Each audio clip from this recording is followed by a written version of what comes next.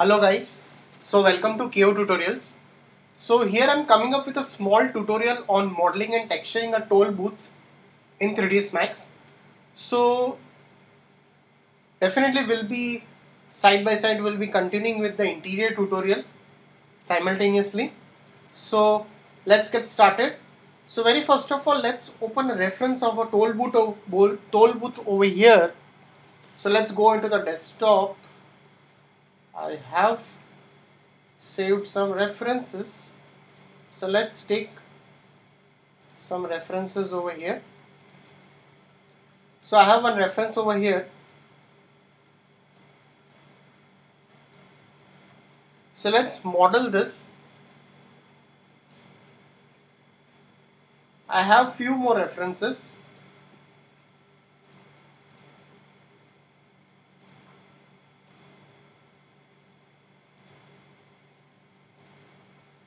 Okay, I'll take one more reference. So this is a better reference. So how we can start up over here is like,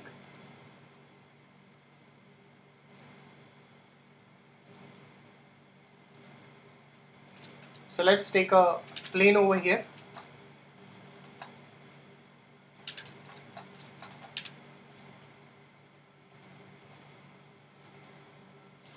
So very first of all, what we'll be doing over here is like, we'll be subdividing this elements over here. Either you can use this or either you can use this, that is one and the same. So I'll go on to the top view over here. I'll just scale this like this. I'll go over here. I'll take a rectangle over here.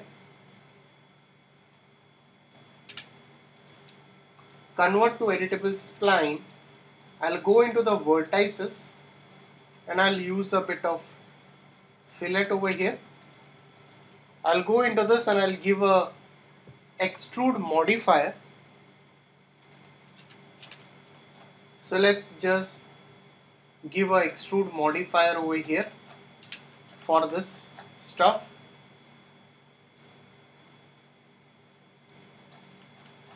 So select this, convert to editable poly. Before I convert it, I'll just make the segments as 2 over here.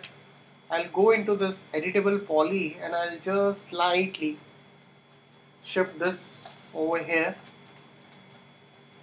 Select this, I'll slightly push this over here.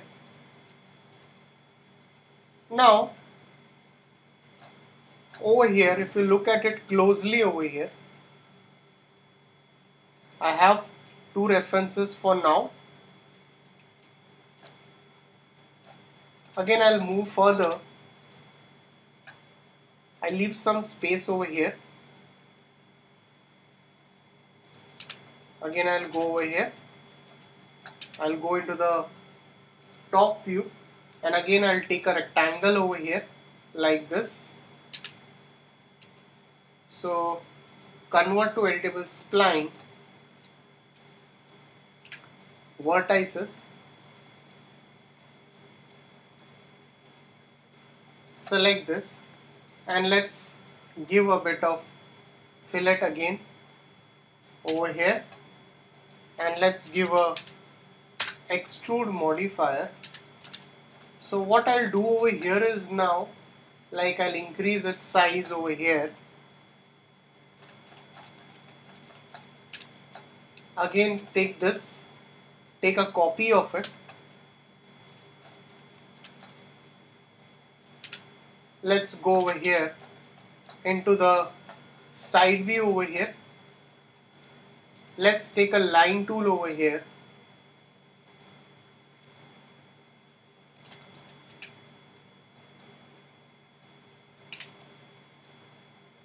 So go into the vertices and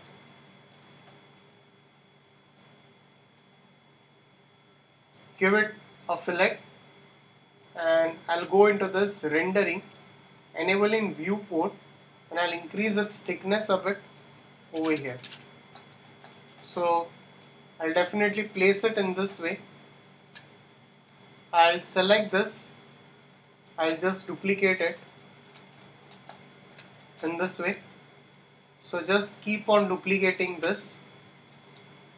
So I'll make few copies of it. So I'll go again into this. I'll slightly just push it.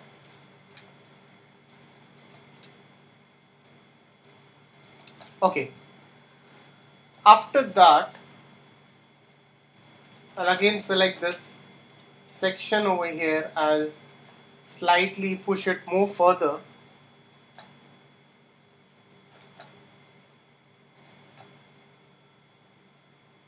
Again, now what I'll do over here is like, I'll take a copy of it. So let's just take a copy of it over here. After that, let's go into this top view over here. Let's just take a box over here. So create a box. So increase its height. So I'll just increase its height over here for this particular box. So convert to editable poly, and I'll give few details over here. I'll add 3 connects. I'll slightly just push it more closer. I'll push it up. So I'll select this edges. Slightly I'll scale it a bit inside. So now what I'll do, I'll just save the file first over here. So let's just save the file. I'll make a new folder.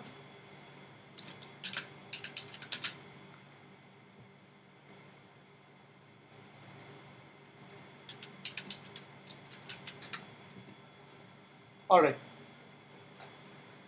So definitely the smaller details will be definitely creating that.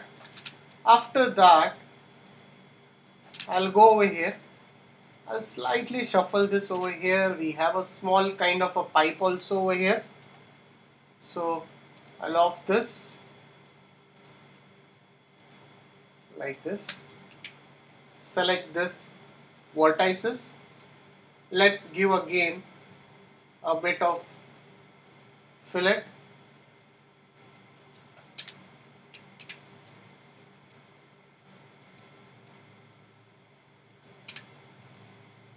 And enable in viewport.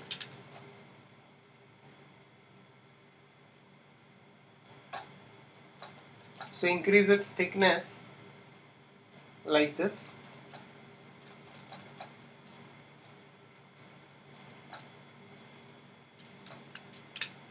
After that,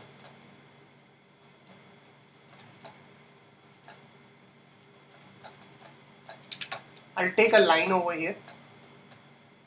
So let's just take a line. Enable in viewport, just off the, and we have one modifier over here that's called a sweep modifier. So let's just use a sweep modifier and let's make it as a T section over here. Reduce this length width part. That's it. So I'll put it over here in this way. I'll go into the vertices. I'll slightly shuffle this up.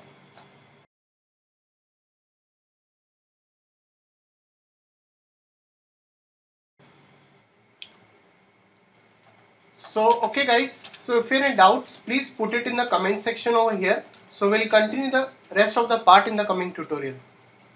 So thanks for watching this tutorial.